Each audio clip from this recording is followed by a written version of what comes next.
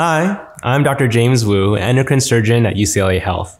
If you're getting ready for thyroid surgery or healing after one, you might be thinking about your voice. It's a really common concern. Today, I'll explain how we protect your voice during surgery, what you can do before and after, and why knowing the nearby nerves is key to keeping your voice strong during surgery. So let's just start with what's at risk with thyroid surgery. Your thyroid sits low in the front of your neck. Just behind it are two important nerves, the recurrent laryngeal nerves. These nerves help move your vocal cords. If one is injured during surgery, it leads to hoarseness, breathiness, or problems with swallowing or projecting your voice. That's why protecting the recurrent laryngeal nerves is one of our top priorities. But there's also another nerve that is just as important, especially if you use your voice for work. It's called the external branch of the superior laryngeal nerve.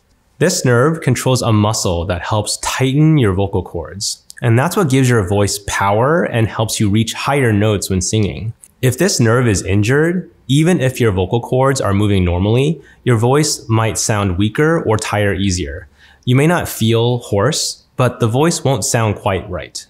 That's why we're also protecting this nerve during surgery.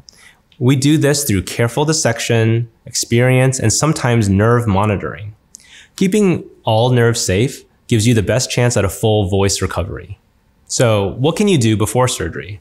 Well, if you're a singer, teacher, speaker, or someone who just uses their voice a lot, tell your surgeon. In some cases, we may suggest a pre-operative laryngoscopy. That's a quick exam that lets us check your vocal cords before surgery. It gives us a baseline and helps us guide the surgical plan. It also lets us talk about how much surgery you need, because the less we remove, the lower the risk to your voice. And what about after surgery? Even when everything goes well, it's normal to have some voice changes for a few days or weeks. You might feel hoarse or notice your voice gets tired. That's often due to swelling from the breathing tube used during anesthesia, not necessarily nerve damage, and it usually gets better on its own. To help your voice heal, here are some things I recommend. After surgery, rest your voice for a few days. Don't shout or whisper, you can use it normally. Stay hydrated, drink plenty of water. Avoid smoking and too much caffeine, and just use your voice gently as it comes back. If your symptoms last, especially if your pitch, vocal strength, or range just seem off to you, we may refer you to a laryngologist or voice therapist.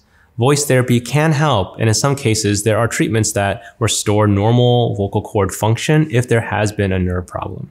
The bottom line is, your voice matters a lot, whether you sing, teach, or just want to speak with confidence. Protecting it starts with skilled care during surgery. And to recap, the recurrent laryngeal nerves move your vocal cords, and we protect it closely. The external branch of the superior laryngeal nerve helps with pitch and power. It's just as important. Let your surgeon know if you use your voice for work, as we can do a voice exam before surgery. After surgery, you may have mild hoarseness or fatigue, but it's usually temporary. Rest, hydrate, and reach out if problems arise after surgery. We're always here to help. If you're preparing for thyroid surgery and you want to talk more about your voice, we'd love to meet with you. Visit our website or give us a call to schedule a visit. I'm Dr. James Wu. Thanks for watching, and I'll see you next time.